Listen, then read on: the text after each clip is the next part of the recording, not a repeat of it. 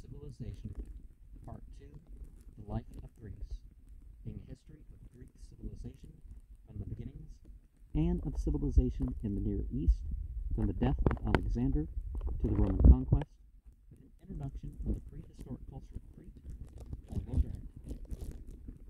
Chapter 9, The Common Culture of Early Greece. Section 3, Literature. Literature, like religion, divided and united ancient Greece. The poets sang in their local dialects, and often of their native scenes, but all Hellas listened to the more eloquent voices, and stirred them now and then to broader themes. Time and prejudice have destroyed too much of this early poetry to let us feel its wealth and scope, its reputed vigor of utterance and finish of form. But as we move through the isles, our cities of 6th century BCE, Greece, our wonder rises at the abundance and excellence of Greek literature before the Periclean age. The lyric poetry reflected an aristocratic society in which feeling, thought, and morals were free, so long as they observed the amenities of breeding. This style of urbane and polished verse tended to disappear under the democracy. It had a rich variety of structure and meter, but seldom shackled itself with rhyme. Poetry meant to the Greeks feeling imaginatively and rhythmically expressed. Rhyme was most commonly confined to oracles and religious prophecies, while the lyric singers tuned their lyrics to love and war. The wandering bards in great men's halls recited in epic measures the heroic deeds of the race. Guilds of rhapsodies, from rap-time to stitch together an ode, a song, built up through generations a cycle of lays centering around the sieges of Thebes and Troy and the homecoming of the warriors. Song was socialized among these minstrels, each stitched his story together from earlier fragments, and none pretended to have composed a whole sequence of these tales. In Chios, a clan of such rhapsodies called themselves Homeridae, and claimed descent from a poet, Homer, who they said was the author of the epics that they recited throughout ancient Greece. Perhaps this blind bard was but an eponym, the imaginary ancestor of a tribe or group, like Helen, Doris, or Ion. The Greeks of the 6th century BCE attributed to Homer not only the Iliad and the Odyssey, but all the other epics then existing. The Homeric poems are the oldest epics known to us, but their very existence, as well as their many references to earlier bards, suggests that these surviving epics stand at the end of a long line of development from simple lays to lengthy, stitched songs.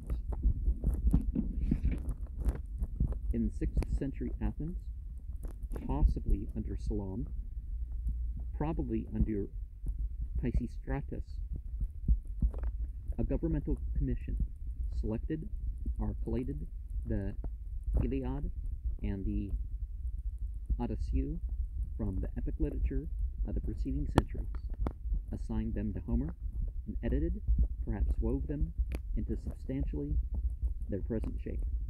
It is one of the miracles of literature that the poems so complex in origin achieved in the end so artistic a result. It is quite true that both in language and in structure, the Iliad falls considerably this side of perfection, that the Aalian and Ionic forms are mingled as if by some polyglot Smyrna, and that the meter requires now one dialect and now the other, that the plot is marred by inconsistencies, changes of plan and emphasis, and contradictions of character, that the same heroes are killed 2 or 3 times over in the course of the tale, that the original theme, the wrath of Achilles and its results, is interrupted and obscured by 100 episodes, nevertheless taken from other lays, and sewn into the epic at every scene. Nevertheless, in its larger aspects, the story is one. The language is powerful and vivid. The poem is all in all the greatest that ever sounded on the lips of men. Well, maybe in that world. But, you know, from that you see how the Bible, with its hundreds of contradictions, are looked over, coming from a world that looks so well on a poem with all those issues. Such an epic could have begun only in the active and exuberant youth of the Greeks, and could have been completed only in their artistic maturity. Its characters are nearly all warriors. Are there women, even the philosophers, like Nestor, put up in inviolably good fight? These individuals are intimately and sympathetically conceived, and perhaps the finest thing in all Greek literature is the unbiased manner in which we are made to feel, now with Hector, now with Achilles. In his tent, Achilles is thoroughly unheroic and an unlikable figure, complaining to his mother that his luck does not befit him in his semi-divinity, and that Agamemnon has stolen his plum. The unhappy Briseis, letting the Greeks die by the thousands, while he eats and pouts and sleeps in his ship, are his tent. Sending Patroclus unaided to death, and then rending the air with unmanly lamentations. When finally he goes out to battle, he's not stirred by patriotism, but mad with grief over the loss of his friend. In his rage, he loses all decency, and sinks to savage cruelty with both Lataan and Hector. In truth, he is an undeveloped mind, unsettled and uncontrolled, and overshadowed with prophecies of death. Nay, friend, he says to the fallen Lataan, who sues for mercy, die like another. Who wouldst thou, vainly weeping? Patroclus died, who was far better than thou. Look upon me. Am I not beautiful and tall, and sprung of a good father, and a goddess, the mother that bare me?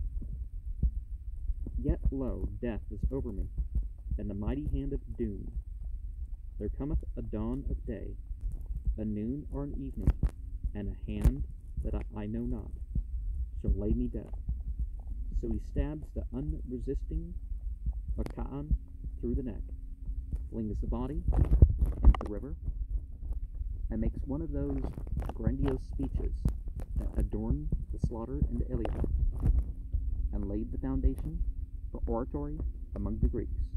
Half of Hellas worshipped Achilles for centuries as a god. We accept him and forgive him as a child. At the worst, he is one of the supreme creations of the poetic mind.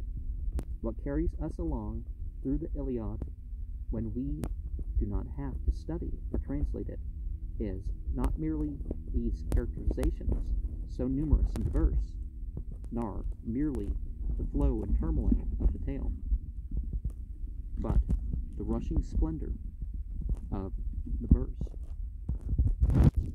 It must be admitted that Homer repeats as well as nods. It is part of his plan to recall, as in refrain, certain epithets and lines. So he sings with fond repetition, Amos de Ergemia, Fana Rhododactylus eos, emas de Ericenia Thane Rhododactylus eos. When appeared the morning's daughter, rosy-fingered dawn. But if these are flaws, they are lost in the brilliance of the language, and the wealth of similes that now and then, amid the shock of war, calm us with the quiet beauty of peaceful fields. As when flies, in swarming myriads, haunt the herds, man's stalls in springtime, when new milk has filled the pails, in such vast multitudes mustered the long-haired Greeks upon the plain, are as when among the deep dells of an arid mountain-side a great fire burns its way, and the thick wood, before it is consumed, and shifting winds, hither and thither sweeps the flames, so ranged, Achilles, in his fury, through the field, from side to side and everywhere o'ertook his victims, and the earth ran dark with blood. The scene is so different from all this that from the outset one suspects its separate authorship. Even some of the Alexandrian scholars suggested this, and all the critical authority of Aristarchus was required to hush the dispute. The Odyssey agrees with the Iliad in certain standard phrases. Owl-eyed Athena, long-haired Greeks, wine-dark sea, rosy-fingered dawn, which may have been taken from the same horde and poetical tradition into which the authors of the Iliad had dipped their pens. But the Odyssey contains an array of words apparently brought into use after the Iliad was composed. In the second epic, we hear frequently of iron, where the early one spoke of bronze. We hear of writing, of private property, and land, of freedmen and emancipation, none of which are mentioned in the Iliad. What are considered to be gods and their functions are different. The meter is the same, the dactylic hexameter, as in all the Greek epics, but the style and spirit and substance are so far from the Iliad that if one author wrote both poems, he was a paragon of complexity and a master of all moods. The new poet is more literary and philosophical, less violent and warlike than the old, more self-conscious and meditative, leisurely and civilized, so gentle, indeed, that Bentley thought the Odyssey had been composed for the special benefit of women. Whether here, too, we have poets rather than a poet is harder to say than in the case of the Iliad. There are signs of suture, but the stitching seems more skillful than in the older epic. The plot, though devious, turns out in the end to be remarkably consistent, worthy almost of contemporary fictioneers. From the beginning, the conclusion is foreshadowed. Every episode advances it, and its coming binds all the books into a whole. Probably the epic was built upon pre-existing lays, as in the case of the Iliad, but the work of unification is far more complete. We may conclude with a high degree of diffidence that the Odyssey is a century younger than the Iliad, and is predominantly the work of one man. The characters are less vigorously and vividly conceived than in the Iliad. Penelope is shadowy and never quite emerges from behind her loom, except in the end, when a moment of doubt, perhaps of regret, flits through her mind at the return of her master. Helen is clear and unique. Here the watcher of 1,000 ships, and the cause of 10,000 deaths, is still, as a goddess among women, maturely lovely in her middle age, gentler and quieter than before, but as proud as ever, and taking gracefully for granted all the attentions that hedge a queen. And remember that all these male and female divinities are really largely exaggerations or projections of the human condition. Nausicaa is a pretty essay in the male understanding of women. We hardly expect so delicate and romantic a picture from a Greek. Telemachus is uncertainly drawn and affected with hesitation as by some Hamlet touch, but Odysseu is the most complete and complex portrait in Greek poetry. All in all, the Odysseu is a fascinating novel in engaging verse, full of tender sentiment and adventurous surprise, more interesting to an unwarlike and aging soul than the majestic and bloody Iliad.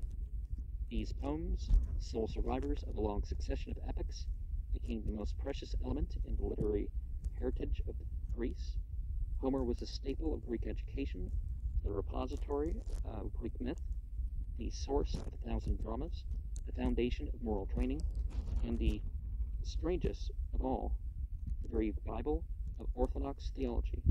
It was Homer and Hesiod, says Herodotus, probably with some hyperbole, who gave definite and human form to the Olympians and ordered the hierarchy of heaven. There is much that is magnificent in Homer's gods, and we come to like them for their failings. But scholars have long since detected in the poets who pictured them a rollicking skepticism hardly befit the national Bible. These deities quarrel like relatives, fornicate like fleas, and share with mankind what seemed to Alexander the stigmata of morality, the need for love and sleep. They do everything human but hunger and die. Not one of them could bear comparison with Odysseus in intelligence, with Hector in heroism, with Andromache in tenderness, or with Nestor in dignity. Only a poet of the 6th century BCE, versed in Aeonian doubt, could have made such farcelings of the gods.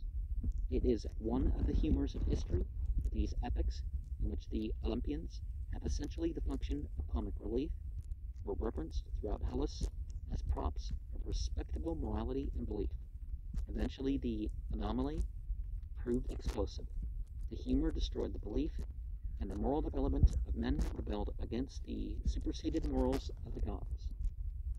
And again, I call to compare with the Bible that, the capriciousness, you could say, one time something's forbidden, one time something's lawful. It's not like the thing about day and age. It just seems to be conflict. The sorts of things that can be supported from one group but not the other, that was obviously a problem too.